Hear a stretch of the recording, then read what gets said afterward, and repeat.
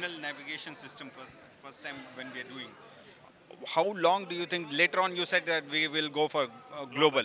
So how long do you think India will take time to See, reach? it is a decision which is more of a strategic decision the nation has to take.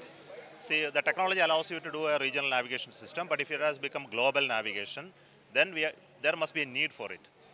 Whether it is for a commercial reason or it is for a strategic reason. If it is for a commercial reason, then it has to compete with other operators like GPS, GLONASS, BIDO, etc. So whether it is worth doing it and whether there will make a business sense. So this we will have to analyze. We are under the process of analysis. But if it is for a national purpose, like a strategic purpose, our ship's navigation, our aircraft's navigation, then it is for the nation. So we are looking at various options, which is more cost effective, not like the GPS architecture. We don't have GPS architecture in mind. So it is a combination of GEO and MEO constellation is what we are in mind. So there are this atomic clock. It is indigenous made. So what all indigenous things is ISRO is planning to engage? Indigenous? Indigenous things more. Entire rocket is indigenous. Entire satellite is indigenous. There are some small items like atomic clock, which I told is not indigenous.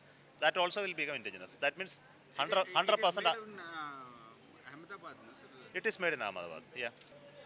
And talking about Atma Nirbhar Bharat, sir, by launching this NVS-01, we have become Atma Nirbhar in navigation. Yeah, it is a message of Atma Nirbhar as well. So this Navic launch is a significance that we have launched it using our Indian rocket GSLV and built in India navigation satellites using our own payloads and our own clock. So it's a real showcase of Atma Nirbhar in India.